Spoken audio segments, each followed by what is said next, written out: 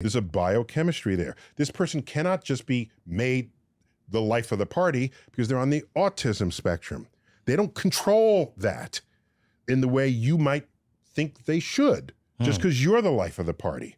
As you add up all of these things, let's go back to epilepsy, where before that was even a word, you were occupied by the devil. Did you do something bad? Or, well, you knew it was not, everyone knew you were not in control of it, but today, no one is saying, did you have the free will to not have an epileptic seizure? Of course not. Do you have the free will to not be depressed?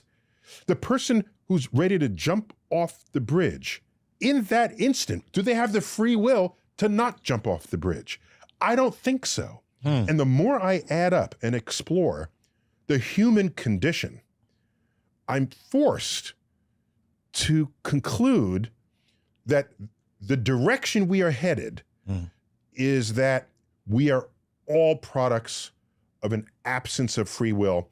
And as a result, society needs more compassion for people who do not otherwise fit in.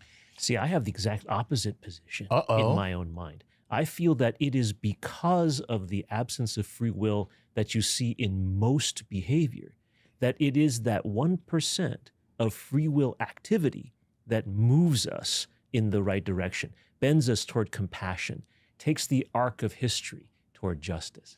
But but going back to what Neil just said, there are people who actually suffer from personality disorders, that suffer from brain disorders, where they can't do what you just said. They can't express compassion. They can't move towards the... There was a day when no one even thought to analyze it that way, as a brain disorder. Yeah, you were just an a-hole. Yeah, exactly. That was it. Now, if they can't, you can.